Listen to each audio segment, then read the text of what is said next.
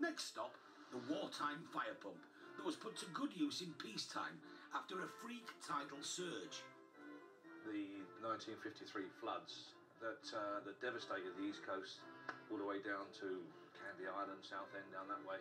Apparently this pump was used to discharge flood water in one of the towns, but it's got a bit of history about it. Now then, Doug. All right, mate. Owner Doug Hadley has researched this one's movements along the East Coast. It was at Mablethorpe, and then they let Kesteven have it, and then when the floods came, they fetched it back to pump the cellars out. Did they really? Yeah. There you are, look, there's look at that. instructions. Wow. So it's a Climax, this one, isn't it? Yeah. Yeah. It's all been done, everything, all the rock holes, everything's been done properly. Yeah, it's nice, isn't it? You okay? I'm taking the weight off you. Walk steady.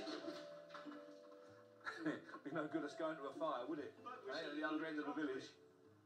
Doug is slightly more qualified than Derek, though. I was in the fire service, retained here at Summercoats. It's the only fires. Started plenty.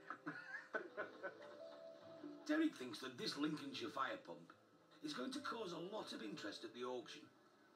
Nice ones like this, that's all nicely complete, everything's with it by the looks of things. It looks as though it would go to work tomorrow. If it were mine, I wouldn't sell it for less than £1,000.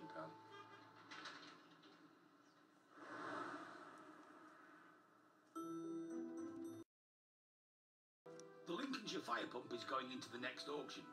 It's Derek's kind of machine. Coventry Climax, a lovely little engine. Got a little side valve engine in there, copied from the little Morris Minor side valve engine. And the novelty thing is a Pyrene fire extinguisher, which it carried and sat in there. So that all sits in there, and we've even got the bucket, proper fire bucket there, that they used to carry, because full of sand. That would be full of sand. And there's where you swing it, as you can see. That's your starting handle, if you like. You'd just find a water source. It didn't have to be a pressurised hydrant, apparently. It sucked and blowed. So it would suck it out of a pond, a stream, or in London's case, very often the Thames. This is a proper piece of history. And I think everyone should have a fire pump. I think any serious car collector with a nice shed with 15 or 20 cars in or whatever like that, don't care what cars you've got in there, they'd be Maseratis, Ferraris, Bentleys or whatever. If this stood in the corner when you went in, everyone would talk about that pump. Everyone. In fact, the guy that buys this won't know that he wants it until he gets it. And then when he sees it, he'll want it. It's as simple as that.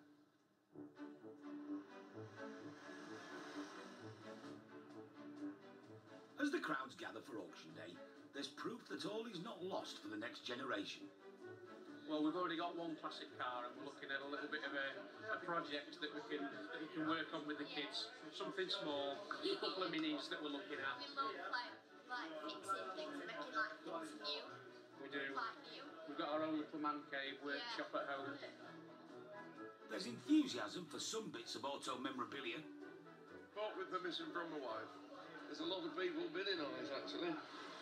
Well, look, on that dressing table, there's tiny little candles, and it's the best old house ever, isn't it? But scepticism for others. Michelin advert clock, highly desirable. I suspect copies. They're too posh to be in a garage, but they look very good. And the fire pump appealing to the converted. I have what's called an Austin K2 fire engine, which pulls one of these. My wife doesn't know, but I'm looking for another fire engine, so I need another trailer pump. 1953 Coventry Climax trailer pump. Start me on it. Where we're going to be? No reserve. Where? 1,000, 11, 1,200 pound, 1,200, 1,200 pound and going. 13, 14, 1,400 pound there. 1,400 in the seats going. 1,400 pound G the bidder. 1,400. Always wanted to be a fireman, didn't you? 1,400 pound and away and going is the 15. Be sharp. 1,400 pound last time looking around. 1,400. 14. Graham Martin, the lucky bidder. He is a man possessed when it comes to collecting classics. His favourite, a 1960 Ford Zodiac. Everybody thinks I was mad because I sold a Jag for the Zodiac. Well, you'll never buy it, neither will anybody else. The Zodiac is my baby. It'll always be my baby, and it'll go nowhere. Everything about it just screams class. Everybody loves it. I do 1 or 2 on weddings with it. Yeah, I just absolutely love the car. Along with his brother David, Graham has built up a great collection of vehicles in a short space of time. About 6 years ago we started to collect properly, and I guess at the moment we've got 50 cars, a wagon, 3 tractors and about 130 motorbikes. If it's anything to do with motoring, we'll have it. A few years ago, they were so excited by this 1976 Volvo, they got in it and didn't stop driving. It's lands into John O'Groats through woods and all sorts. Didn't just lands into John O'Groats up a motorway. We set off and all we wanted to do was get from one end to the other. We ended up with a 3rd in class and got a nice trophy and everything for it. So. The wives think we're balmy. My wife, she's a bit more understanding than David's. David thinks he's off his head. But there you go, it's our life. It's what we love, it's what we enjoy. Graham and David have bought many of their vehicles from Derek, but at the last auction, they nearly went home empty-handed. There was nothing car-wise or motorbike-wise that we could really say yes to. So we were looking around and I said, "Buy, that's a cute little thing." David said, "I love that." Think that's looking any better, fat boy? I think it's looking a lot better. Like all machines in their collection, the Coventry Climax fire pump will be restored and then put to good use. I want to get up and running. There's a river down here. I'll maybe take it down to the river and just see how hard it does pump. So really it's just got to be a show thing, but it's something you don't see at shows. It's lovely and mechanical, all the brass. It's a lovely thing. British history. We love British history.